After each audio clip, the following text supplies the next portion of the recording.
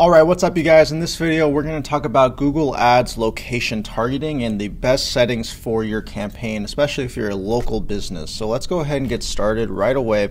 We're inside one of our clients' Google Ads accounts. So what we're going to do is we're going to go to the All Campaigns view and you're going to select the campaign that we're working on.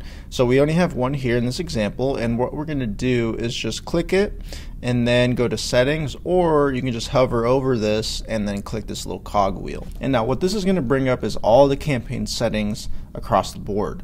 And what we're going to do is we're going to set up the locations. So as you can see, once you click on locations, you have a couple options, right? So depending on your business, you're going to want to select probably not the United States, all of it, right? You want to select another location, especially if you're a local business, you have a certain service range, you want to select another location right here. And as you can see, we have targeted locations and excluded locations.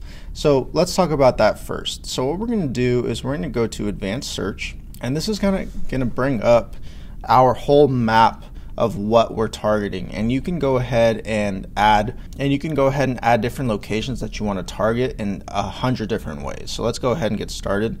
So as you can see, everything in blue here is what we're targeting.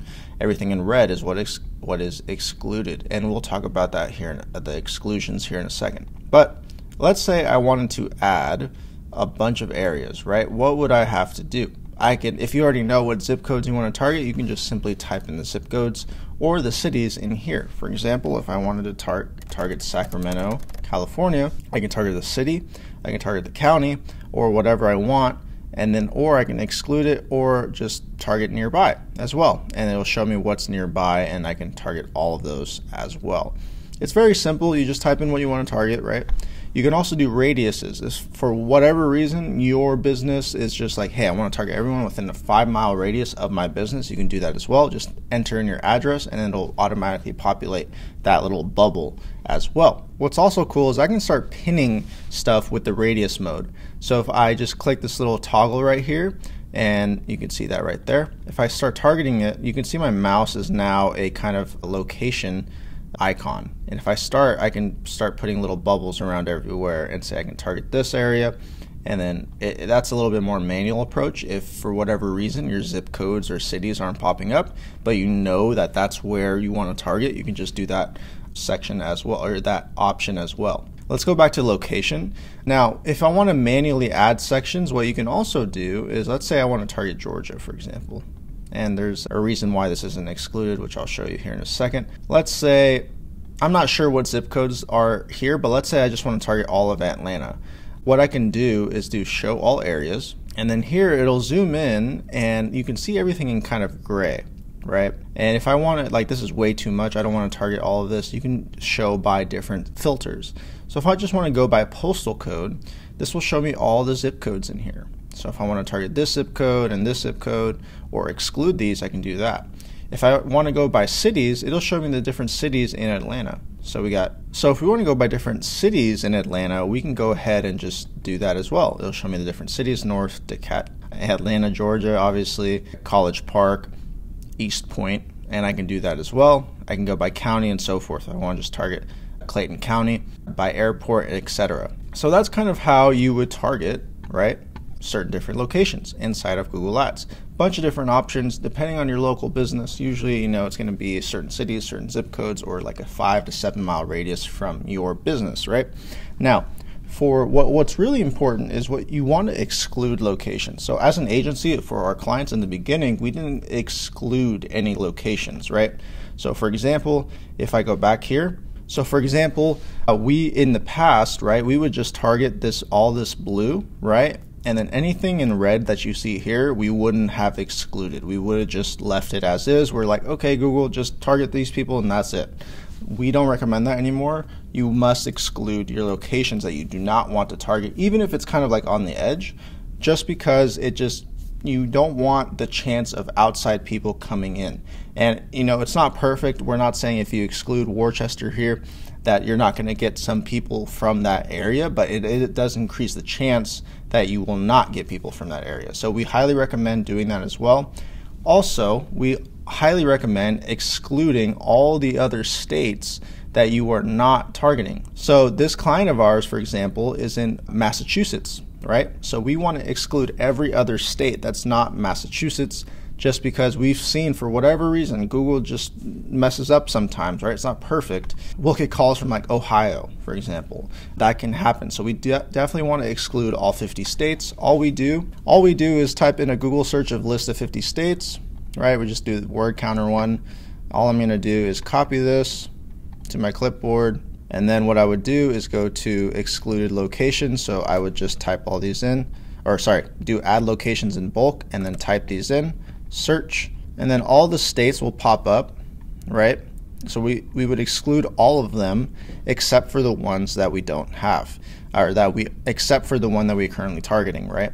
And then for whatever reason, Georgia never wants to play nice. There's apparently a Georgia somewhere else in the world, so you have to manually type in Georgia to exclude, unless you're in Georgia, obviously. So those are some tips for targeting locations and excluding locations.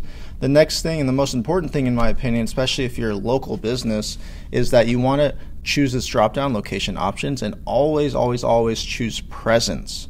People in or regularly in your targeted locations. You do not want to be people who have shown interest in your targeted locations. For example, if I'm in California and I've always wanted to go to Seattle, and you're a local business in Seattle, if you have presence or interest, your ads might show up for people like me, depending on your location targeting. But if people in or regularly in those areas or have shown interest in those targeted areas, I could be shown that ad even though I don't live in Seattle. And if you're a plumber, for example, in Seattle, and you have this turned on, your ads could show to me, and you definitely don't want that. You want people in your targeted locations, so make sure that is selected. All right, one other thing you also want to do as time progresses, right? So this is a different account that we have, but over time, you want to go ahead and go to your campaign, and then to locations. And here you're going to see all the locations that you're currently targeting and basically all the metrics for each location. So for example, Sacramento, California, it says that we have a conversion rate in Sacramento for 22%. There's 23 leads and $30 per lead, right? And what we want to do is, okay, that's really good. So we want to increase our bid in Sacramento. So we already did that. You can see a bid adjustment is 3%. We can go ahead and go to 5%, for example. So now whenever someone is searching for our client services in Sacramento, our bid is going to increase by 5%, and it increases the chances that our ad will be shown higher. And we want to do that because, well, data has shown over time that there has been 23 conversions at our target cost per conversion. Good conversion rate, so we definitely want to do that. Now on the flip side, what we also want to do is look at where it's costing way too much per lead. So for example, one lead cost $83, 8% conversion rate when our average is like 20. What we want to do then in that case is decrease the bid. Sometimes you have to have enough data, like 10 plus clicks or so. If it's just one click, then don't really do anything. But this zip code, for whatever reason, is just not working that well. So we're going to decrease by 2%, for example. Then in 30 days or in a quarter or so, I'm going to go ahead and check this location. Has it improved? If so, we're going to adjust the bids. And we're going to do that for all of our locations. For example, I can do cost, filter by cost, and see what has been costing me money but has also not produced many conversions. So for example, $83, I think that's the same one. So this one has $82 spent and only one conversion, so basically the same amount. There's been 10 clicks, so we're going to do the same thing, negative, or basically decrease by 2%. One other thing you can do is, instead of doing targeted locations, you can do matched locations. So what this means is that you're going to start at the United States, and then you can pick what you want to look at. So if you have counties that you're targeting, you can filter by counties, cities, postal codes. So let's just look at all the postal codes that we're targeting, and you can kind of filter it through that way as well.